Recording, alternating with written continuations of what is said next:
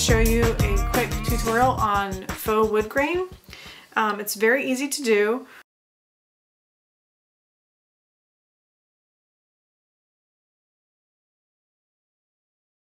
You'll need a couple materials. You'll need a base coat of paint, which is, I've used kind of this bisque taupe color.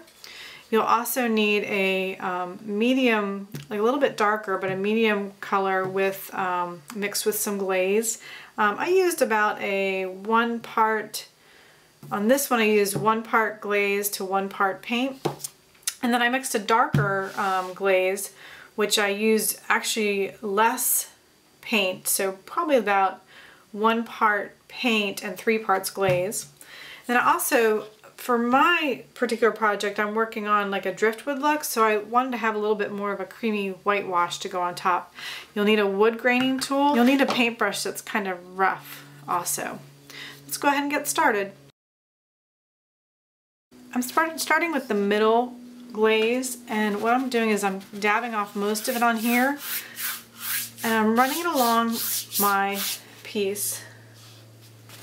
In this case, it's just poster board. In one direction to kind of make it have almost like a grain on its own.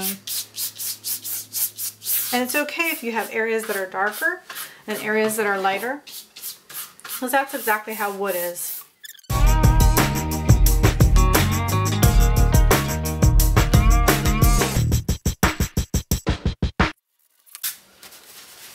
Then go ahead and let that dry.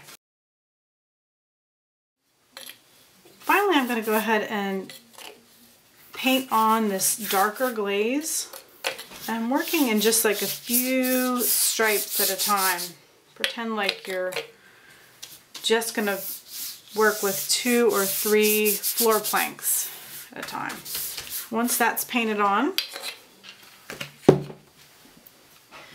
then you're going to take your wood graining tool, and you can start either way. You can start it this way with this at the top or this at the top, and you're going to go ahead and push down.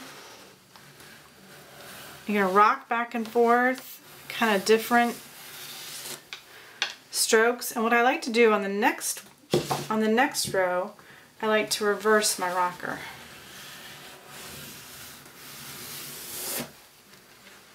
And you can see it's actually leaving a really pretty wood grain. If you don't want any knots, you can actually just scrape along the teeth. And as a final step, I like to take a dry brush and just really lightly kind of feather the grain in.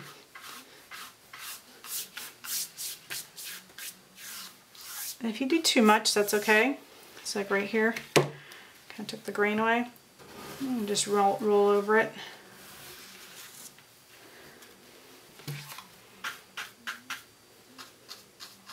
And in the end, you want to actually wipe off all this excess paint in between your stripes. The last thing I do on my faux wood grain is I like to kind of give it like a whitewash, since I'm going for that kind of driftwood look. So I've dipped my brush in this cream colored glaze, and I'm just going to really wipe off any excess, and then I'm just going to really lightly drag it over.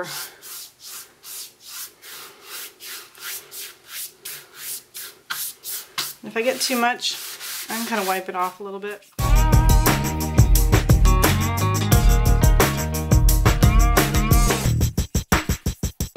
Believe it or not, this actually works a little bit better when you are doing this on wood, because the natural variation and the texture will just kind of grab a little bit of the white.